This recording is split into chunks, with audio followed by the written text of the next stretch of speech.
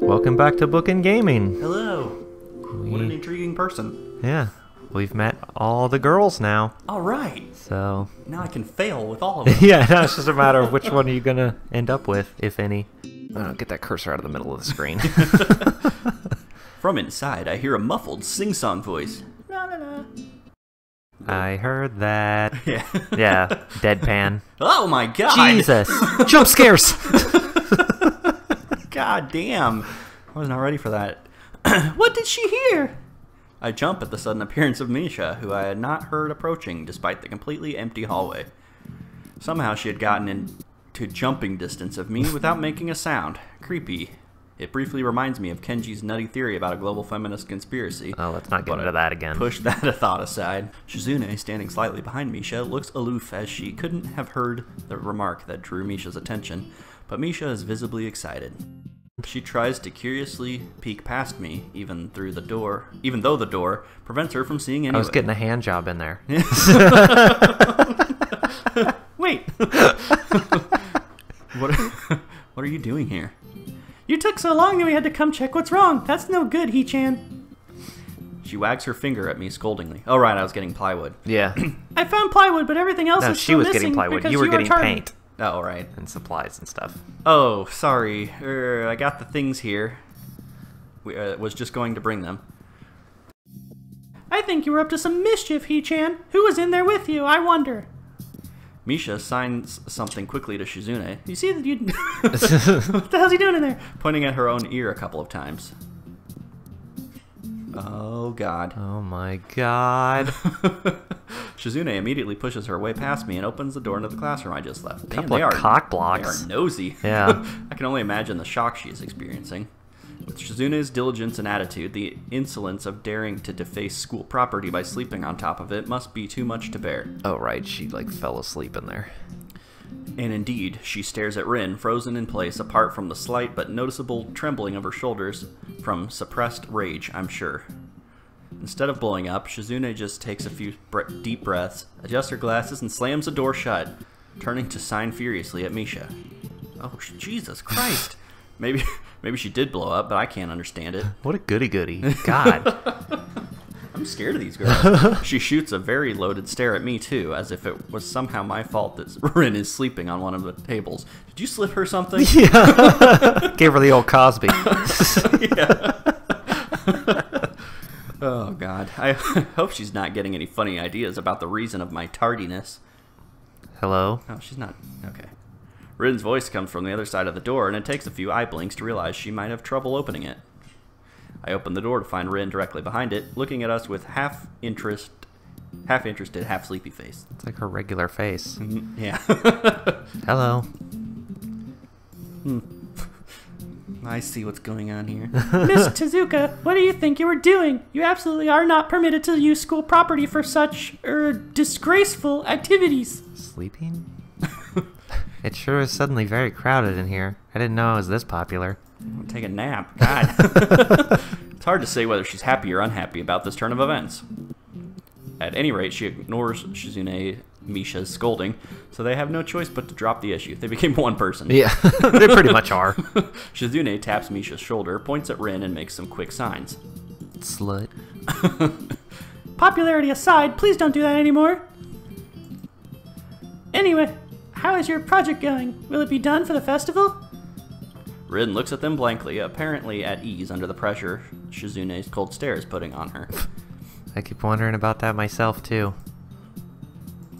She stoned or did slip her the Cosby. Yeah. And we'll think about it harder. As Misha. Oh, she has no internal monologue.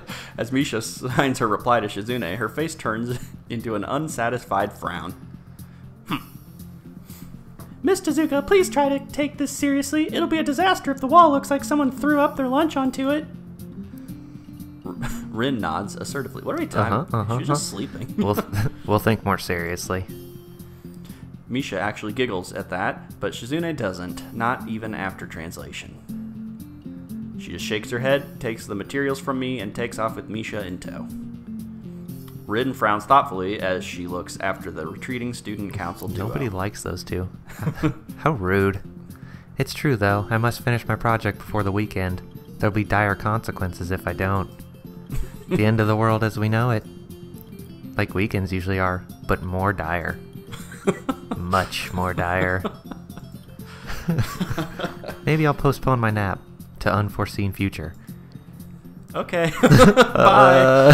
You're just standing there like saying nothing the whole time. I want to go back to my room. It's scary. Kenji's over there. Fuck Yeah, that. that's true.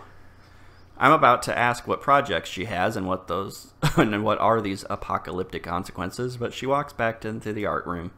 Since you have nothing to do, would you give me a hand? Heh, wink wink, nudge nudge.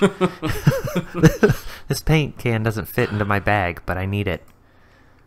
She kicks lightly at a huge can of paint that's lying on the floor next to the table she was sitting and sleeping on. It lets out a dull clang. Being the gentleman I am, I naturally pick it up. Heavy. Forget it. Yeah, sure. Where do you need to take it? Away. What the fuck? Okay. And with that, she takes off into the hallway, and the paint can following, since there's little choice for either of us. You just drop it and run. Yeah, just roll it down the hallway. The hallway is quiet and empty now with Shizune and Misha gone, so we too leave towards the stairwell at the other end. Every 10 or 15 or 20 steps, I have to change the can from one hand to another, because a thin handle cuts into my palm. I hate that. Yeah. Make thicker handles, or put the little plastic doohickey on it. At least it keeps my arms from tiring too fast. Rin strolls on beside me with an uneven pace that I have trouble matching, or maybe I am walking weird because of the extra weight, or maybe I'm just self-conscious. Yeah, maybe I started thinking about how I'm walking, and now I Yeah. can't seem to walk And normal. that's the worst. Yeah, right? Your steps just seem too short. Forget how to human. It seems one of us is constantly walking too slow or too fast, and I can't figure out which. She's just fucking with you. Yeah, probably. 2 flights of stairs below, trouble appears in the form of the head nurse and his fox-like Oh, grin. God, I don't remember. Oh, yeah. Ah, Mr. Nakai. Sorry, been a while. I can't remember every kid's name. Damn, shut up. Nakai. What a happy coincidence. Tezuka too, of course. He nods courteously to Rin, who does not acknowledge him back, then turns to me because obviously it's me who he had some business with. There's something I forgot to mention on Monday. Is there a pool here? I nodded and wait passively because I can't even begin to guess what he forgot. The feeling of the handle delving deeper into my skin doesn't make me feel enthusiastic You're gonna about lose the your eruption hand. either. It's about your medications. Since you haven't been that long on your current medications, there might be some unexpected side effects. You might hallucinate red-haired, short-haired chicks with no arms, which might require adjusting dosages or even changing to another kind of medication. I've seen that. Yeah, it's nothing to worry about. It'll go away. So we will do a few tests regularly, but what I'd want for you is for you to keep an eye on everything in your condition. Wow, hang on. Yeah, right? Give me a second. I like lost it and then I couldn't get it back. But what I'd want is for you to keep an eye on everything in your condition that feels off, if you get what I mean. I was listening to the jazz music. Yeah. Oh, yeah. Smooth, easy listening in the hallway. Nausea, headache, anything. And come see me if something happens. Pepto-Bismol. All right. So how are you? Everything fine? Oh, it's great. I'm gonna open my eye for you. You winking at me? Stop that. I give up and drop the can to the floor before answering him instead of setting it down like a normal human being. Right. Fuck this. Apparently this takes longer than my biceps can handle. I'm about to say something generic as an answer, but then I realize how often I've done that lately. Other people have asked me that too. Teachers and students here, my parents, visitors, nurses, doctors at the hospital. Everyone seems to be concerned about that. It's natural for a hospital, not so much for a school. Yeah, but your heart almost exploded Except the earlier. school. Yeah, and you just kind of didn't do anything Yeah, about your it. solar plexus almost fell apart. This is a small school, and both the student base and the faculty seem to be very tightly knit. Well, yeah, probably. At least that's the feeling I'm getting. And this is not the kind of school that gets transfer students too often. The thought shivers up my spine, but I give a generic answer I got anyway. chills. I had to talk for 30 minutes before I just gave my generic answer. That's great. Also, one other thing. Yeah. My sources tell me that you've been at neither the school track nor even the pool. There's a pool here, so I'd like to know if you've taken up exercising as I asked. Oh yeah, of course I haven't, but his way of inquiring gives me the feeling that I should have been running my ass off on the track or visit the pool since the very first day. Ugh. You have people spying on me? Not as such, I just happen to know a few people. But that's not the issue here. yes? So don't try to slip out of it. I just know a few people that have been watching you secretly. Looks like he has an earring. Oh, Well, I was actually just doing some improvised weightlifting as an exercise. Yeah, smooth save. I pick up and lift the can up and down a few times like some sad imitation of a bodybuilder, even though it's weighing down my arms painfully. Oh, you like that? Seriously, it's like half full. It's not that impressive. The stupid grin disappears from his face for a second, then comes back like it was never gone. This isn't a fucking joke. Tezuka, would you give us a second? The nurse grabs me by the shoulder without waiting for Rin's permission, which he didn't need in the first place, and drags me aside. Don't you ever embarrass me like that. He is gonna scold me. When I told you to exercise, I wasn't joking. I understand that you're still on your first week and all, but please don't ignore the importance of this. The reason I'm coming down this hard on you is that habits are not easy to form. The more you slip and postpone, the harder it'll be. It's the same with everything, like dieting.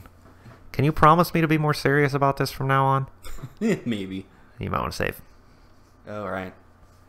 Right click? Yep. Yeah. Save at every choice, just because. Yeah. Yeah, I mean, it's who cares? You can have like a bajillion save states. Okay. Well, yeah, I guess. Take your time.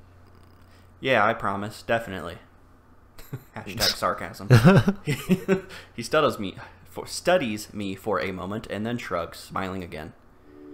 Okay, that's more like it. He's about to slap me in the face.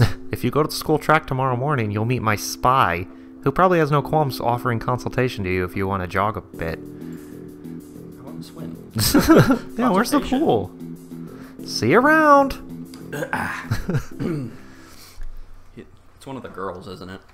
He leaves with a wave of his hand and no answer, and I walk to Rin, who has...